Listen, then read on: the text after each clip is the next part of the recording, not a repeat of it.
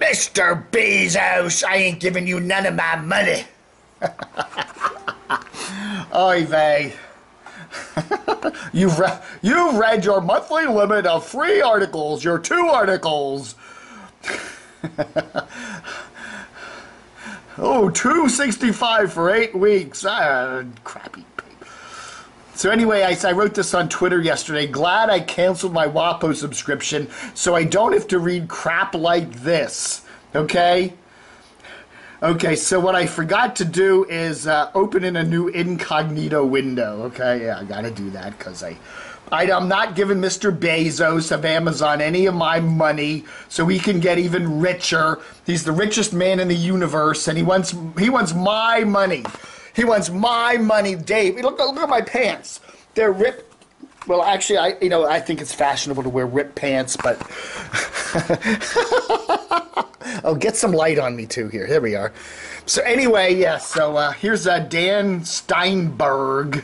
I like Dan. Dan's a cool guy, but some of his articles are just mush.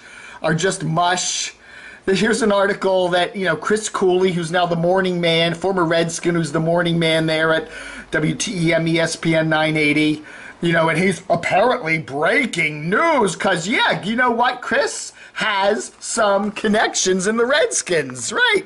So some Redskins will call him up and say, hey, do you know that so-and-so is leaving? Or, oh. So, yeah, okay, so Chris does get the occasional scoop and all that. So, yeah. But here's what makes me cringe about Steinberg, okay? Is something like this.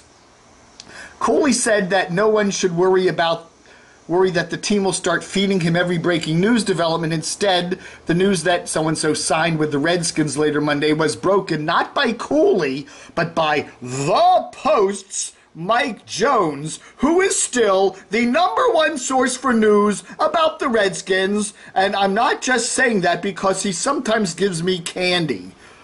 Yeah, come on, man. I'm supposed to pay for journalism like that? That's journalism?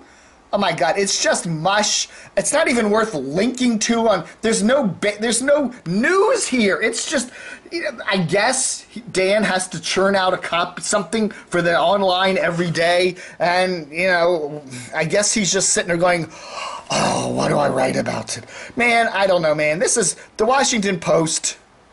I just, I canceled my subscription a while back. I can still see the whole stupid thing. They keep telling me I'm supposed to pay for it. But guess what? I can still see the whole stupid thing just by using Google's incognito mode. I don't know, man. Oy vey. So anyway, whatever. So the big news today, well, Tony Kornheiser's unveiled his new podcast. So that will be starting on the, let's see here, where's my stupid damn website? I got to get the news off of that, right?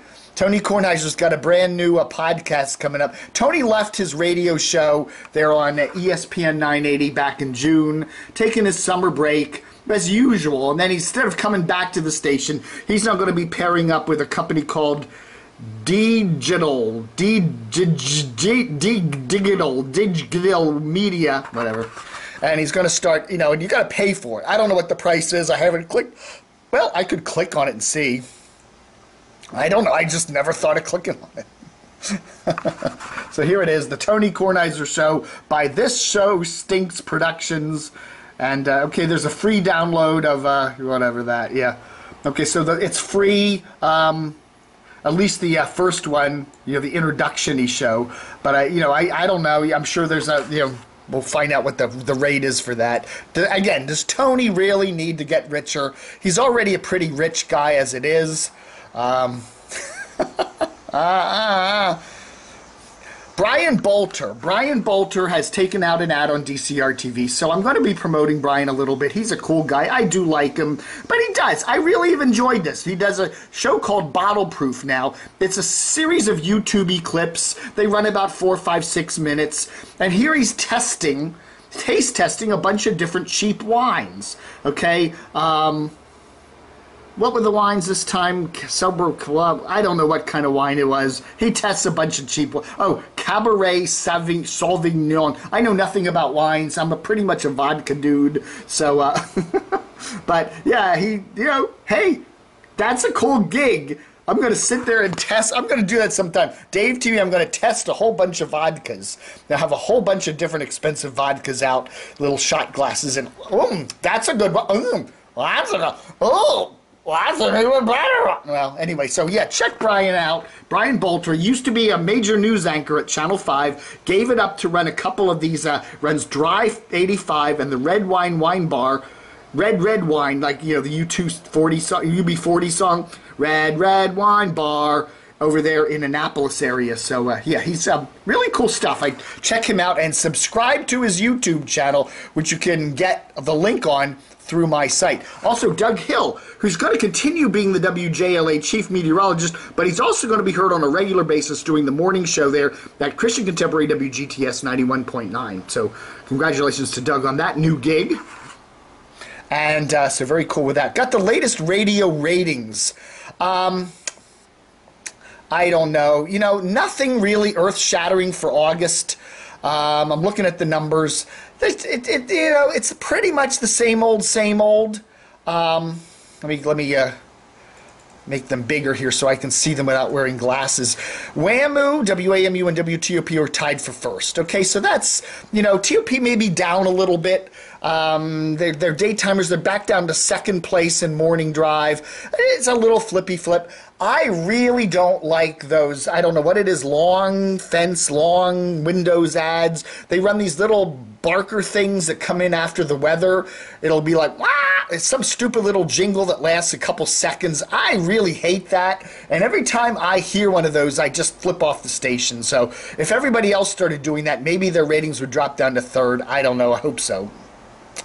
And stop carrying that damn Vladimir Putin sub-channel, Radio Sputnik there on their HD2. Come on, Hubbard. You're better than that, taking money from that guy. But, Stanley Hubbard that owns Hubbard Radio, he's a right-wing creep. He's a Donald Trump. Well, I'm not going to get into all that. He's a right-wing goofball. So you know who really owns TOP,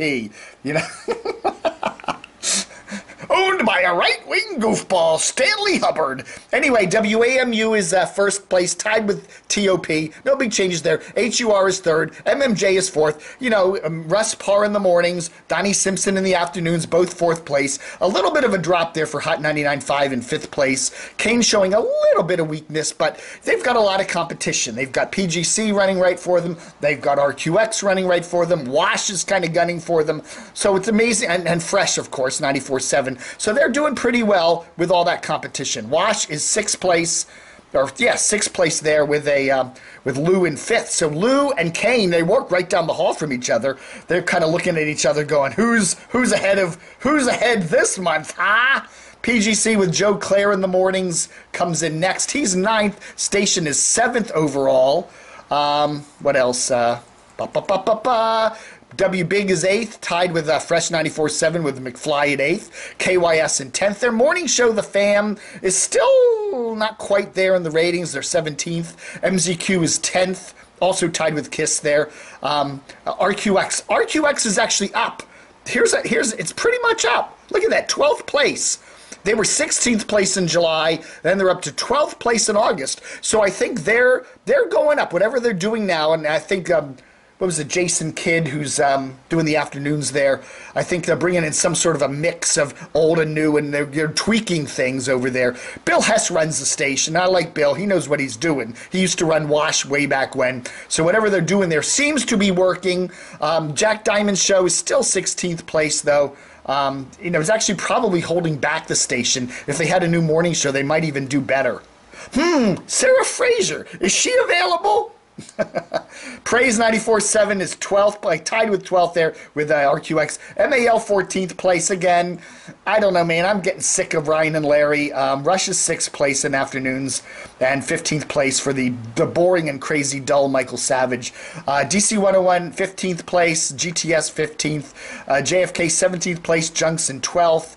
tied with WETA-FM, El Zal at 19th place, and Sports Talk, what is it, ESPN 980 there, Dan Snyder's station at 20th place, with Cooley in 20th in the mornings and Zabin in 17th in the afternoons. So, that's about it. There's nothing really, anything earth-shattering in these numbers. Pretty much the same old, same old. I guess the biggest news of the day would be RQX's jump a couple points there. They're showing some strength at the expense of Hot 99.5 primarily. So, but that's not that big of a deal. So I don't think we're going to be seeing RQX flipping format anytime soon. A lot of people are saying they are going to go to some sort of a hip-hop classic format. I don't see that happening. I don't see Cumulus taking the risk now that their ratings for RQX are going up. So anyway, Washington is a dull market. It's a dull radio market. It's a very conservative, and I don't mean that in a political sense, market. It's very conservative in a programming sense. People don't make big changes out of the box here. It's all very sit back and tweak and watch things slowly do this. Okay, I can't remember the last time we had a real brand bold new format introduced in the Washington market. It's been a while. All right, folks, thanks for watching Dave TV, DCR TV edition. Don't forget, help support the site. Please, I need your money. Mr. Bezos, please. You want me to send you money? How about you sending me some money, huh? I mean, come on. You gotta, wouldn't miss a couple billion? You wouldn't miss it. Thanks for watching Dave TV. Book 'em, Dano.